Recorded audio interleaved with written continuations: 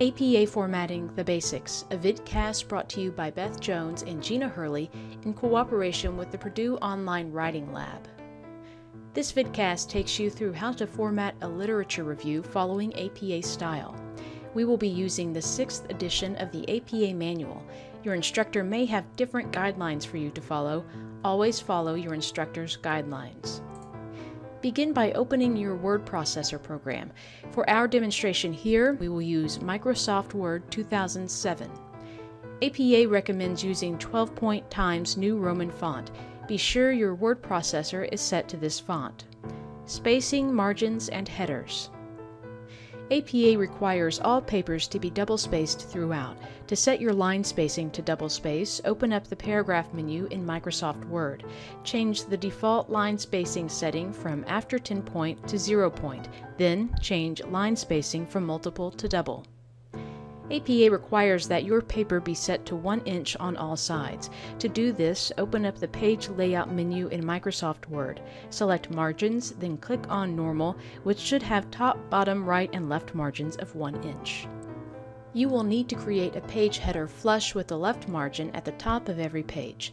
On the title page, this header will be different. It will read Running Head. Include a short version of your paper's title in all capital letters. Your running head cannot exceed 50 characters, including spaces.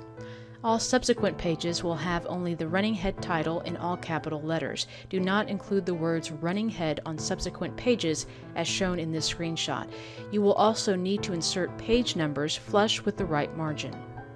In order to make your first page header different from subsequent pages, select the Page Layout menu, select Page Setup, open up the Layout tab, and place a check in the box by Different First Page.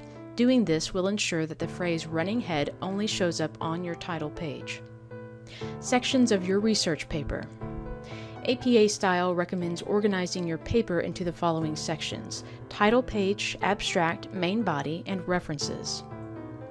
The first of these sections is the title page. Center the title of the paper, no more than 12 words in length, the author's name without titles or degrees, and the institutional affiliation.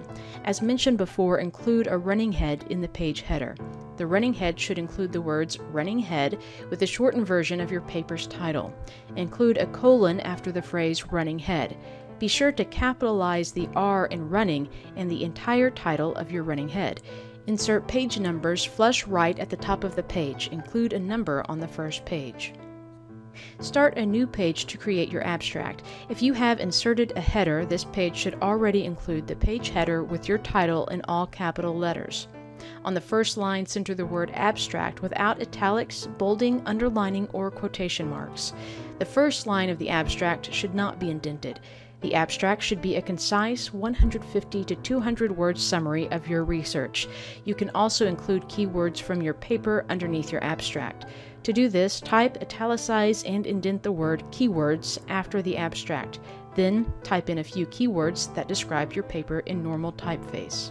The main body of your paper should be double-spaced. Insert the full title of your paper on this page, which will be page 3. Center the title, do not underline, bold, or italicize it. Indent the first line of each paragraph in the main body of your paper. At the end of the main body of your paper, insert a new page and center the title References. Do not underline, italicize, or bold this title. Capitalize this title. Then list all of your in-text citations on this page in alphabetical order by author's last names.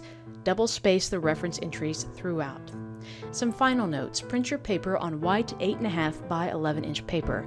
Also, if you are using a word processor other than Microsoft Word 2007, search YouTube using the name of the processor you are using, such as Microsoft Word for Mac 2011 plus APA formatting. For more information on different types of papers in APA style, visit the Purdue OWL at the following URL. For more information on how to format entries in the references list, visit the Purdue OWL at the following URL. This has been a presentation of APA Formatting the Basics, a vidcast by Beth Jones and Gina Hurley, brought to you in cooperation with the Purdue Online Writing Lab.